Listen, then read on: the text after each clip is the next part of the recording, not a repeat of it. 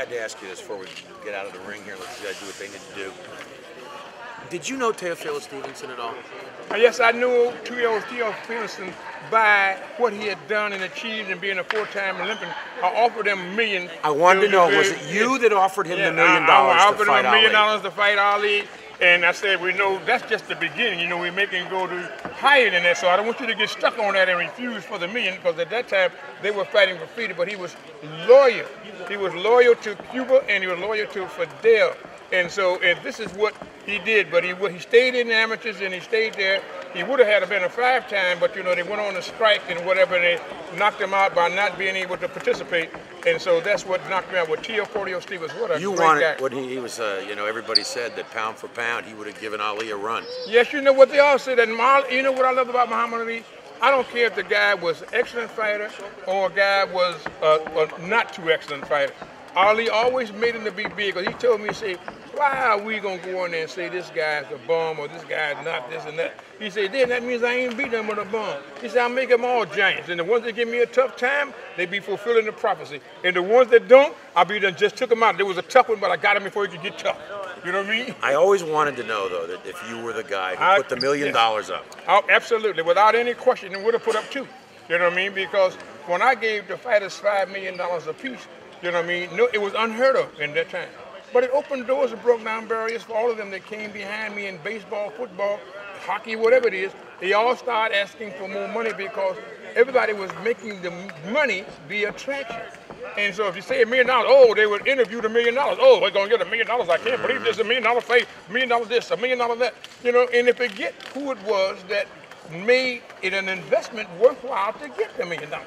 I changed that. The attraction became the most important. And so then, using that, I said, now, what you do is you invest, recruitment to the investment and bottom line profit. I said, do this warrant $10 million. That's what I had to tell to Mobutu. You know what I mean? And so I got Mobutu there and he warranted, you know, $11 million, whatever to do. Then I got another from Liberia. I got him, you know what I mean, and he came in. And he put up the money for filming. And I know that I remember his famous line was that $1 million, what's $1 million compared to the adoration of 8 million people? You know, when yes, that's what counts the people. Said. You know, he didn't take the fight.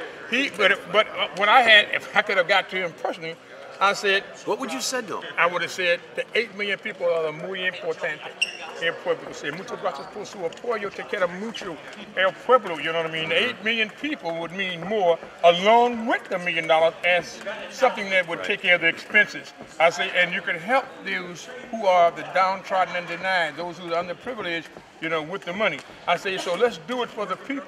That would have changed him all the way, because that's what he said. He didn't want to do it because what is $1 million when I got all these people? Because somebody gave him the flip side of that, where you can have them both, the people and the $1 million. And he sadly died last week. Yes, he did. I mourned him. Yeah. You know, John Donne said, you know what I mean? Every man's death diminishes me because I'm involved with mankind. Yes, and so Teofilo Stevenson. Oh man, woo! You like the it in rope-a-dope, here. You like it in here, don't you? You know, everybody was hollering at Muhammad Ali. It in here. In 1974, everybody was screaming, "Get off the ropes, champ! Get off the ropes!" You know what I mean? And Foreman was just wailing and beating him and going on, and Ali was moving all around and punched himself out. He did it. Rose to the occasion. Yep. Yeah, he rose to the occasion. You know what I mean? And then we was in there throwing Manila. You know what I mean? I have to give Eddie Foote credit because he didn't want Joe Frazier to get hurt. And he threw in the towel for him. It was amazing. And Ali said that's the closest he ever came to death. You know what I mean? Ali said that. Yeah, Ali said that when they fight with Joe Frazier. You know what I mean? 14th round, you know, they're fighting like mad dogs. Was he your closest? I mean, who were you the closest to as a fighter? As a fighter, Larry Holmes. Larry Holmes, yes, you know, as a human being, Muhammad Ali. Because Larry Holmes was fighting, and he was fighting for Larry Holmes and trying to find and gain fame and influence, you know, in the present thing. Ali